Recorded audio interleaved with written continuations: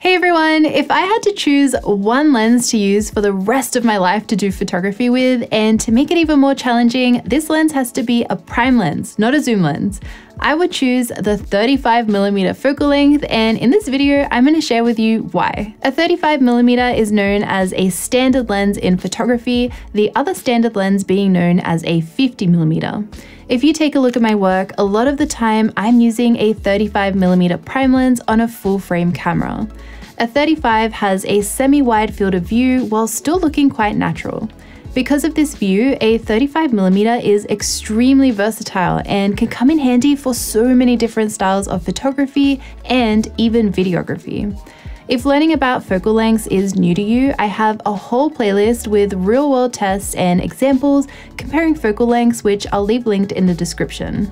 But as a quick comparison right now, here's a photo taken with a 35mm prime lens versus a photo taken with the model standing in the same spot on a 135mm prime lens. In the 35 photo, you can see plenty of the location in the frame, and you can easily make out what the background is, even though I shot this wide open at f1.4. In the 135 photo, on the other hand, it almost looks as if the background has been pulled towards the model, since the longer focal length is compressing the frame. I also shot this wide open at f2, but there is much more bokeh and less texture in the background. I also want to mention, throughout this video, I am referring to a 35mm focal length on a full frame camera. If you're using an APS-C camera body, you will want to use a focal length of around 24mm to achieve a similar field of view. If you're in micro four thirds, you would need to use around 17mm, and if you're a medium format, then you would need to use anywhere between 45 to 75mm, depending on what system you're using, to achieve the same look as 35mm on full frame. There are so many 35mm prime lenses, most of which I have tested out over the years and made reviews about. I've tested out over 30 35mm lenses, and I even have a video talking about all of them with photo examples. I've owned quite a few different 35mm lenses over the last 10 years, but the one that I use the most at the moment is this one, the GM 35mm f1.4. I love this lens for photography because it's small and lightweight for the image quality you're getting. The aperture ring on the lens is super handy. It's fast at focusing and keeping focus on a moving subject, and I love what the bokeh looks like. But the brand doesn't really matter for a lot of the points I'm talking about in this video. You can still achieve the same style of photography with a more budget-friendly 35 too. One of the main reasons I love this focal length so much is because it's extremely versatile, which is why I find I reach for it in my camera bag so often. I like to use the 35mm focal length for almost everything. During wedding day, I normally have two camera bodies on me all day, and while one of the camera bodies I am switching out the focal length for something different, depending on the part of the day I'm capturing, my main camera body has the 35mm prime lens on it all day. When I'm traveling and I'm going to be spending all day out and about, if I don't feel like carrying too much gear, I will only take my 35mm and just keep that lens on my camera. I do this whether I am traveling through a city, so recently I've shared vlogs from my time in Prague and Poznan where I used a 35 a lot. I also use this lens if I'm visiting mountain locations, waterfalls, lakes, because I find that it works in the majority of natural locations to create compositions with. Aside from using 35mm lenses on my full frame camera, I also use film point and shoot cameras, most of which are a 35mm focal length. I find I use these cameras the most while traveling. The semi-wide framing of these is perfect to capture images with a balance between seeing the subject but also enough of the location they're in as well, or just being able to take photos with a comfortable field of view to work with for landscape photography. While on the topic of traveling, I enjoy doing street photography, and again, I love using a 35mm for that. I also capture lifestyle images while traveling, where I either shoot the food I'm eating or capture environmental portraits of people in the location they're in. It's safe to say that a 35mm prime lens has so much range and versatility.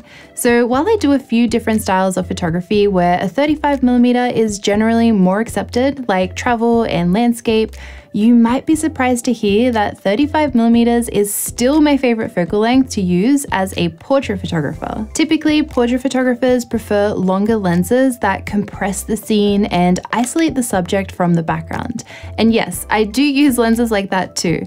I personally really enjoy using an 85 and a 135 for portrait photography, and certain lenses do have their place depending on the style of photos you're trying to achieve. But my signature style of photography is using these wider lenses to create slightly unconventional images. The reason it's unconventional is due to the wide field of view. For example, an 85mm is a very popular portrait lens, but I find it almost looks too beautiful. It compresses, it has significant background to foreground separation, and it looks like a very traditional portrait lens. I know the distortion of a 35 is not everyone's style or preference, but that's one of the reasons I really love this lens. You can absolutely frame a portrait with a 35mm and make it look super unflattering. Usually you want to avoid having anything along the very edges of the frame as it pulls them out and makes them look distorted. But you can use that distortion to your advantage and create some elegant portraits. I personally love creating negative space in my 35mm compositions. You can either leave the space negative for romantic, dreamy looking photos. You can also ask your subject to fill the negative space with their posing. So for example, when I have a landscape composition on a 35, I'll ask the subject to move their arms out into the frame, or I'll ask them to sit or lay down with an open pose to take up as much room in the photo as possible.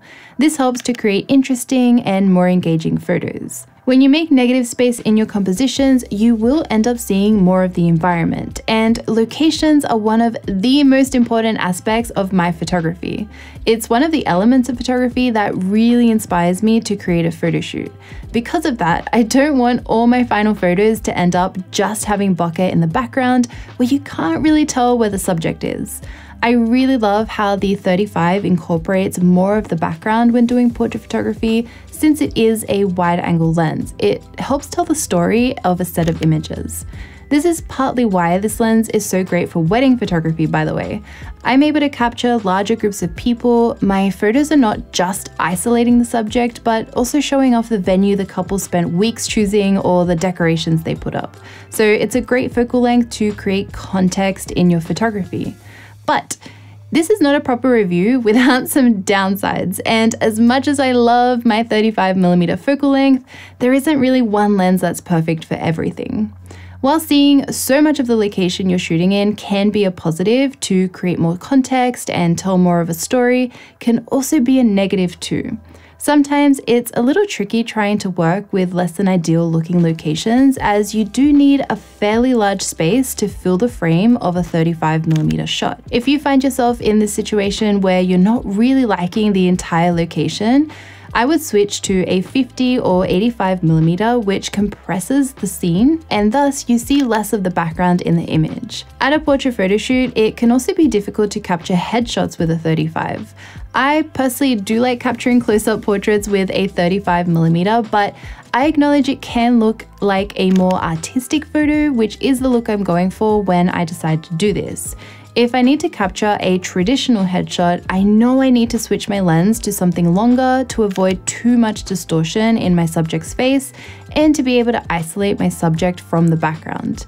If you compare this 35mm close-up versus this 85mm close-up, you can really see the difference. The 35 photo incorporates more of the environment and balances the subject with the background, whereas the 85 isolates the subject due to the background to foreground separation. I'd love to know if you could pick only one lens to use for photography, which one would it be? Let me know in the comments. But as always, thank you so much for watching. I make new videos every single week, so I'll see you all next time. Bye!